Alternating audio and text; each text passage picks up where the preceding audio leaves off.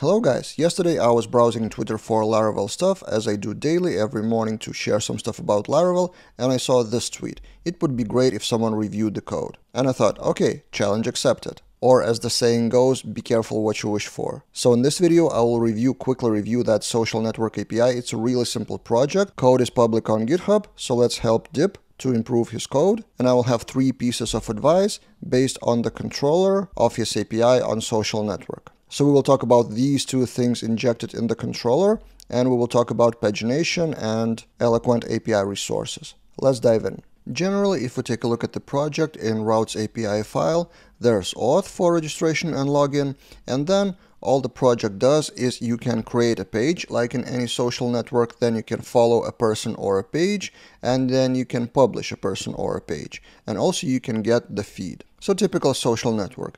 And in this video, let's take a look at the feed controller. Luckily, GitHub allows us to just click and land inside of the controller. And let's take a look at the index method. And here I have a few comments. First, I don't like the spacing of the code. So there is no blank line before the constructor, but there are 2 lines here. Also empty line here, but no empty line between the methods.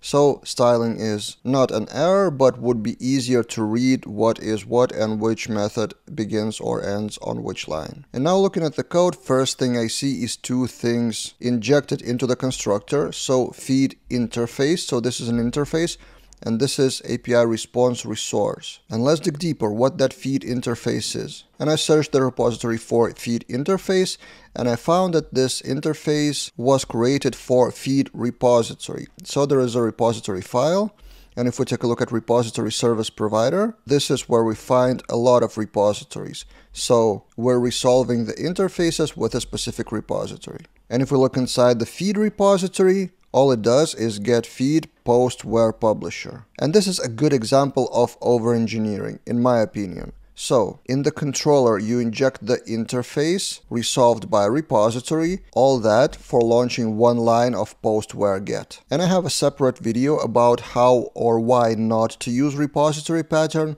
and I see this quite a lot in Laravel development by people who want to use design patterns, which is good, great, but there's no actual benefit in this example or in such simple examples to have those repositories. Repositories are usually used when you have another implementation of the same interface. So you would have, for example, a separate repository class for testing or for getting the feed from other object than Eloquent post model. Then you have 2 implementations of the same repository, and then in your service provider you would have some kind of if statement of resolving feed interface by feed repository or by your other repository depending on your condition. A good example of such interface implementation, not directly for repositories, but in this case it's a service, it's from my laravelexamples.com project. It's free, you can check that out, and I will link this example in the description below. So the interface for capturing screenshots, and there are 2 implementations of that. The main browser, Chrome browser, and in-memory browser. So there are 2 files implementing the same can capture screenshot interface. So in-memory browser and Chrome browser, these ones. And by default in the service provider, it's bound to Chrome browser. But in testing, in automated tests, here in the test modules test, it is overriding this app bind to in-memory browser. In this case, it's a service, not a repository, but that would be a good example of having, for example, feed repository and maybe testing feed repository or something like that. Otherwise, in this case, I don't see any benefit for having repositories, and instead of doing this feed here and this feed get feed, it would be totally okay to launch post where auth ID get directly here. Then we have pagination, which is questionable. Why would you override the default Laravel pagination? I don't exactly remember how internally the pagination works, but this looks pretty similar to the default one. And for APIs specifically, I would suggest to use Eloquent API resources, which have pagination by default. So if you get user paginate, so for example, in this case, instead of get, we would have paginate, then pass that through API resource.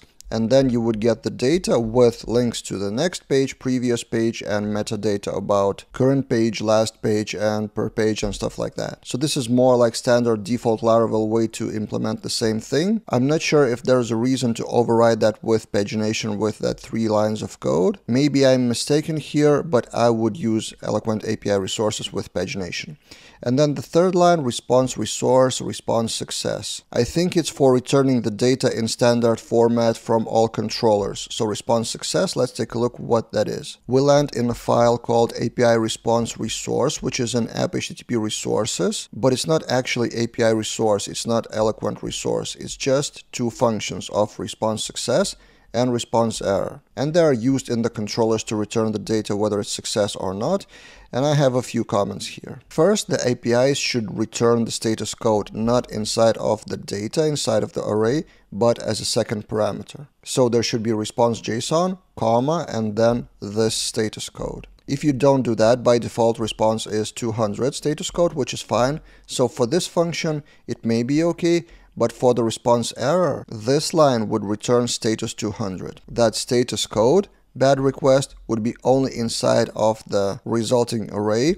So majority of your front-end clients would be confused because the status code is 200, but there's actually error happening. Unless you personally know who is on the front end and they do expect 200 status code, then maybe okay, it's an agreement between you two then, between front-end and back-end, but according to the API standards, errors should return error codes. And finally, if we go back to the controller, I disagree with the response resource as again injected object, because you may put those 2 methods somewhere else.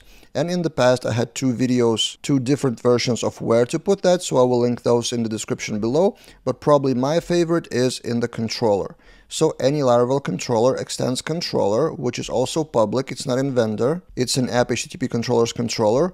And then here you may define response error and response success. And then from your actual controller, you don't need to define anything in the constructor. If we don't use interface, as I mentioned before, then we can totally delete the constructor at all. And then instead of that response success, you would just call this response success with whatever parameters you want. So yeah, 3 things I would improve in this repository. So don't use interface and repositories. Don't use resource, instead define those responses in the base controller, and probably use Eloquent API resources to avoid overriding the pagination. With those changes, this controller may be much shorter. Do you agree or disagree? Because sometimes my reviews are kind of one-sided from my own experience, and I'm not necessarily right on everything, so shoot your comments below and let's discuss what would you do differently. Or if you have any more comments or tips for Dip, you can also review his code and reply to him on Twitter or raise an issue on his GitHub. Repository is public. And if you want more code reviews, I have a separate playlist on this channel of junior code reviews, mostly junior, but some reviews are, on the contrary, from professional developers for me and for us to learn something new. So all of that will be in that playlist. I will link that also in the description below. Subscribe to the channel to get daily videos, and see you guys in other videos.